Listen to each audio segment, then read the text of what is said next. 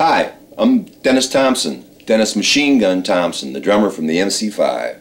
Machine Gun's my nickname, and that came because of the way I played. I played very, very fast, single-stroke rolls, very, very hard on the snare drum, and one of the members of the band nicknamed me Machine Gun because it sounded like a machine gun.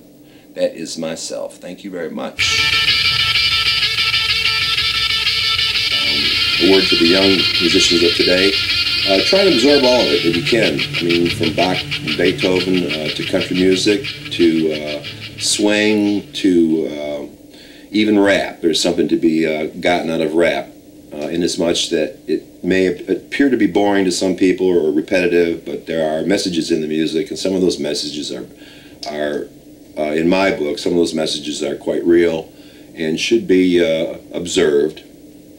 And listen to your classical rock and roll, because the music that was made in the 60s, there are a lot of greats that will go down in time, go down in history. Inasmuch as I think the MC5 is a legend. We are construed as a legend in people's minds, and I do believe we will go down as a legendary rock and roll band. Some people have called us the greatest rock and roll band in the world because of our vast influence in the music, because we covered so much territory, because we experimented with jazz.